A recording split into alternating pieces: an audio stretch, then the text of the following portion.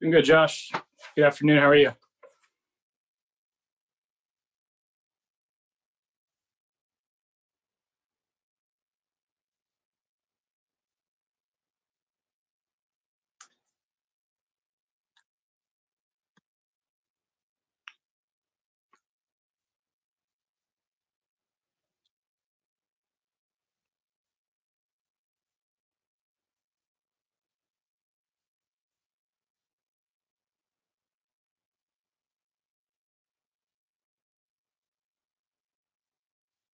Just a short stumble down I-5. You got it.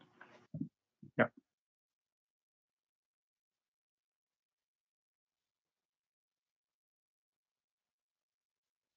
Yeah, sounds good.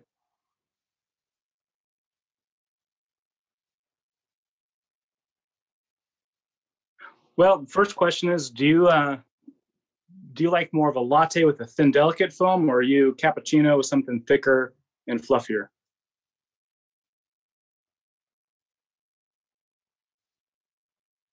Sweet. So let's make a latte. You have your milk pitcher handy?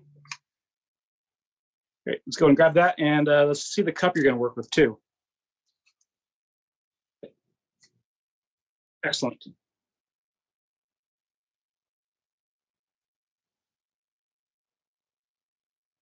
Perfect. That's about 10 ounces, I'm going to guess. Great. So first thing we want to do, Josh, is we want to make sure you dose just the right amount of milk. So if you look at your pitcher, there's that little spot there where the spout meets it. If you put your finger there, you want your milk to be just about a finger's width below.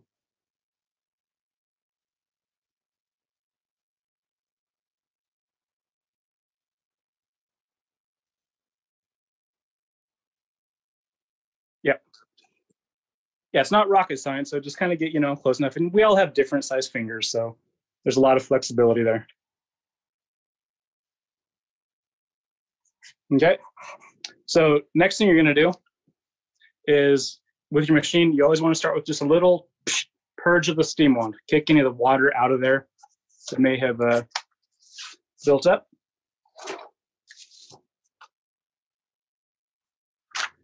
And you said we're going delicate foam, more latte-ish, right? Awesome.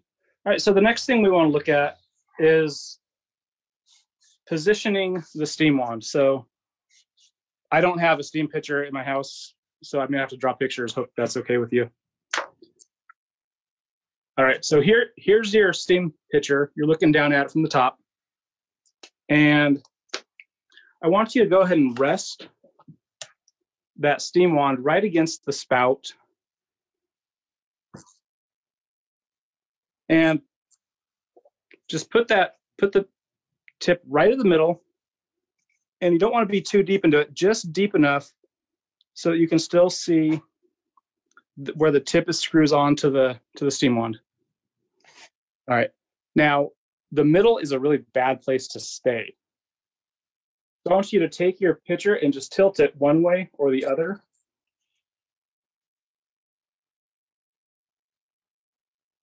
Not quite to the wall, just a little bit off center. That's going to give you a lot of torque with the machine, so it'll really get a really good spin going, and that's a good whirlpool. All right. Josh, you look like you may have danced ballet way back in the day, long ago. Remember your positions: first position, second position. You get exactly. So you get two positions with this. Right now, you're in first position.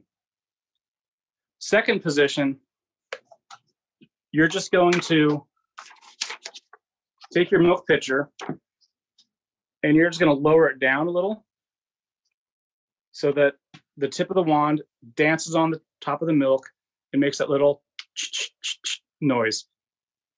That's second position. Every time you hear, that's a little more air getting tossed in. It's a little more foam. Since you like it light and delicate, you're just going to do maybe a second or two. Then go right back to first position and just hold it there. It's pretty quick, and you don't need to move it a lot. The less you move it, the better it is. And let's go for it. Now, a quick note, when you turn it off, I just want you to keep your hand on the pitcher. When it gets just kind of warm, where you're like, yeah, that's cozy, go ahead and shut it off. Let's see what it does.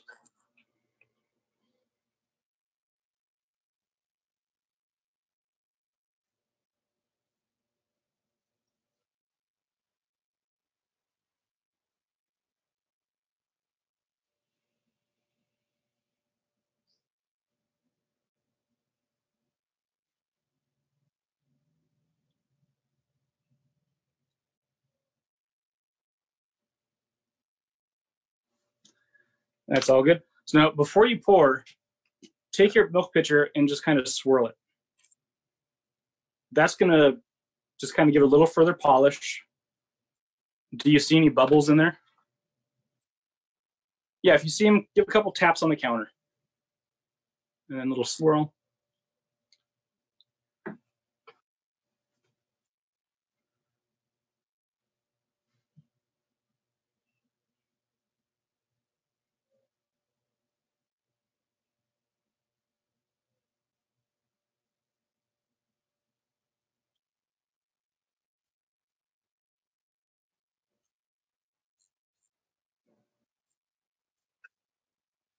Sweet.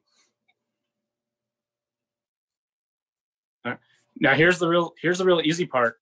You're going to take that foundation. If you find that your milk is coming short in your cup, you add more cold milk to start, right? If you're wasting milk, don't pour as much. If it's coming out too hot, back it off a little. If it's super bubbly, give it less. If you want more foam, a little more. And that's going to get you going. Good foundations, and we build up from there.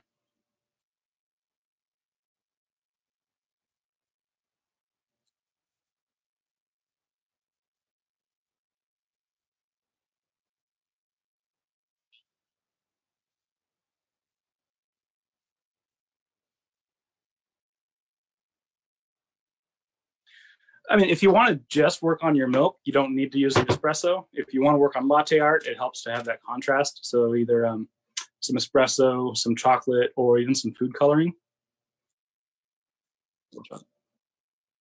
I like a little splash of food coloring too. Sometimes you can get the same kind of effect. No, I was going to say, and typically the thing that ruins most milks is if it goes too hot.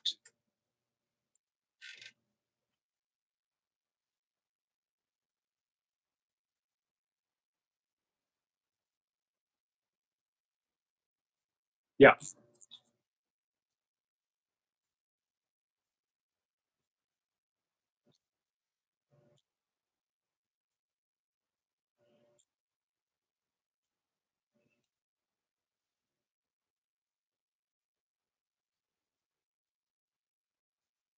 Exactly. Yep. Now, and I also know a lot of people out there, cow's milk is the standard. We use the standard whole milk in our cafes. Most cafes do. As you drop fat content, you're going to have stiffer foam, that higher protein ratio. If you go into like what they call the breve, where you're using half and half, some heavier creams, it's going to be trickier to get some of that foam, just because there's so much fat. And if you're going with dairy alternatives, almond milk, coconut, oat, the same basic principles apply. You just have to get better at it. Just have to practice more. Yeah.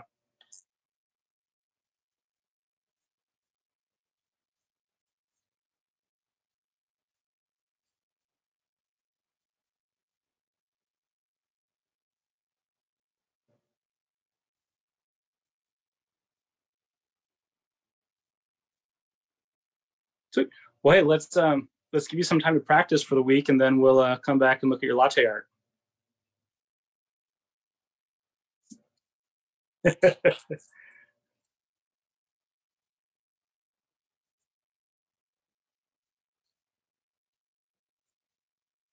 Perfect. And if you really want to know what perfect latte art is, let me show you real quick.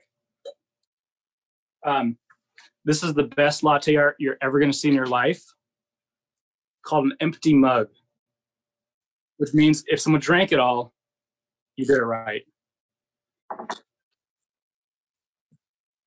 All right, there you go. You got it. That's right. I'll be back Friday, and I forgot what I'm doing. What should we do on Friday? what what day is it?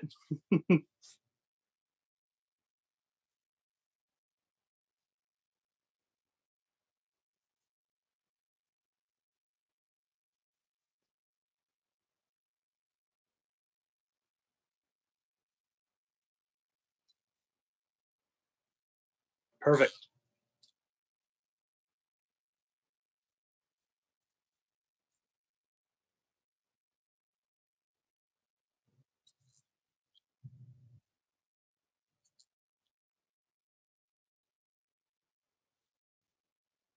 We can do some AirPress. Yeah. Yeah, just ship it down my way. I'll talk to Bob. All right. It's good to see you, man.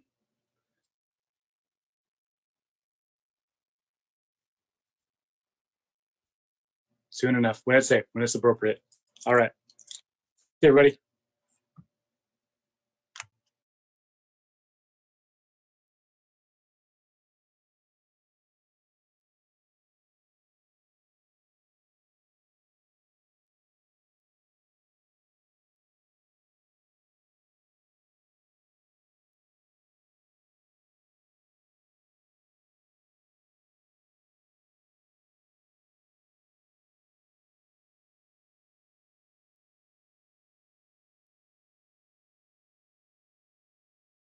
Thank you.